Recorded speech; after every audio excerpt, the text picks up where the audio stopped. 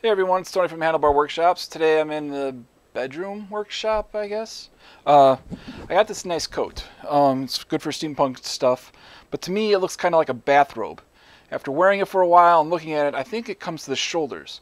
Even though my shoulders are fairly broad, this rounds them out a little bit too much. I think I may have an idea how to fix that. First I gotta measure my shoulder to get an approximate size. Got myself a ruler. Jam it up into my neck like this, and hangs off right about there, which is about 7.5 inches. And then I just want to kind of sit straight on my shoulder,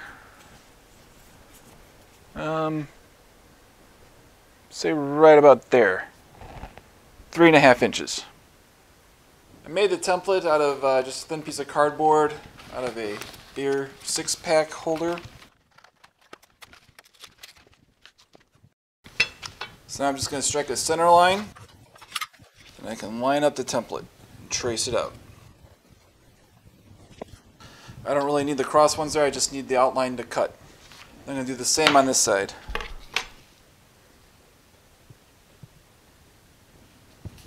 So now I can just cut those out.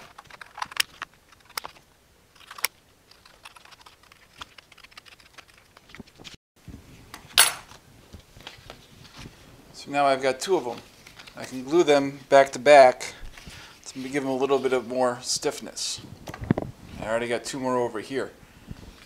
Now I could have just drawn one out, and folded it over and cut it out that way, but these scissors aren't that good. If you got better scissors, it'll go a lot faster for you.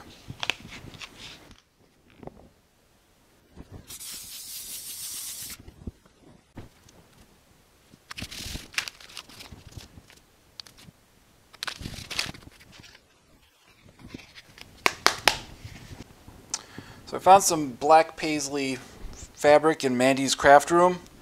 This is called the bad side. It's got some lines on it that you might not be able to see, but if you flip it over, it's actually quite nice over here. You can't see any lines. So I want the bad side up and the good side down.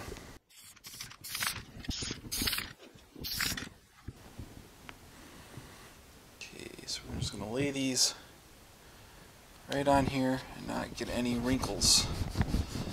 Right smack dab in the center. Sticky side down. Sure. Take off the newspaper because the newspaper's all sticky. So I'm going to start folding over, pulling kind of tight.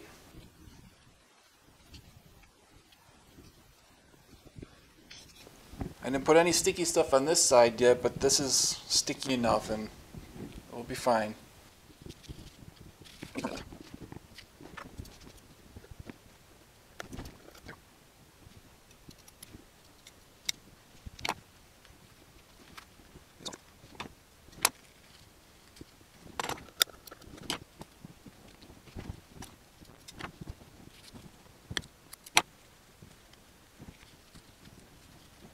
Use a little bit of ES6000 up here to kind of keep things under control.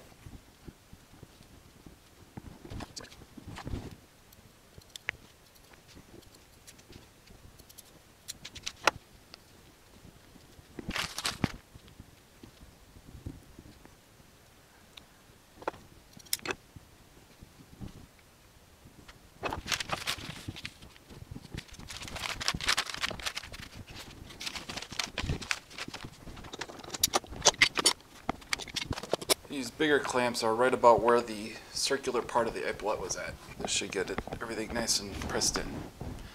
Now it just needs to dry, probably overnight. Alright, let's see how we did here. I kind of expected that to happen, but that's alright. Otherwise, it looks pretty good. I'm not too worried about any folds along the edge here because we'll hide that. I'll show you in just a bit. That one turned out well as well. So what I have here is a drapery sash cord. Thing is you could take these apart. When you do, you end up with these things here. Got some fancy stringy bits, and more importantly, you get the fringe. So you see where this is going here? That's why I wasn't too concerned about having all that, the corners and such here, because we can cover it up with the fringe. I can have some fringe going across the top like that, maybe a couple lines there, and then maybe coil some of it up down here around the fringe that goes like that.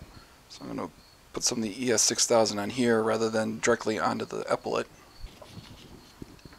Gotta get some clamps and a way to put it on. So I'm just smearing it on there like cream cheese on a bagel. Find the center, which is right here. I'm going to put that right on the glue. And try and walk it right around the curve here.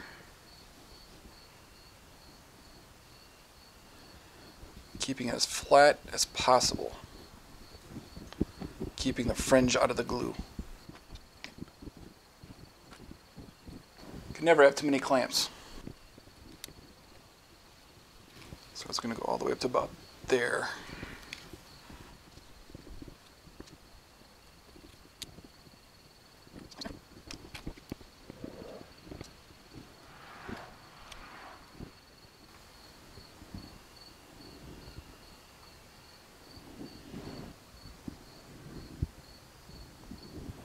Let those dry a bit before I move on to the next step. Alright, let's see here. Looking good. Yeah, that one even looks better. I look fancier already. So like these little bits up here, they coil up quite nicely in these little rosette type things. Now just glue that down with a little bit of E6000. Same on this side over here. Took some pieces of wood and put some packing tape on one side. And use some cheap clamps to clamp them on like that. Now on the bottom here, we get these longer ones. Let me get one that goes this way and one that goes this way. Kind of like that. We've got kind of the little hoopy ends. Those are going to face that way. These are facing that way. So we're just going to line it up like that.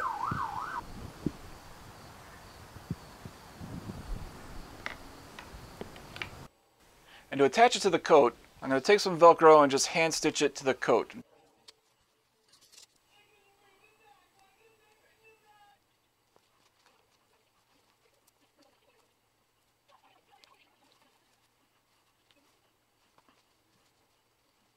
And then just using some more E6000, I glued the other side of the Velcro to the backs of the epaulettes. Yeah, they don't look the best on this side, but no one's going to see them anyway. And here they are, on my shoulders where they belong. I think it looks a lot better this way.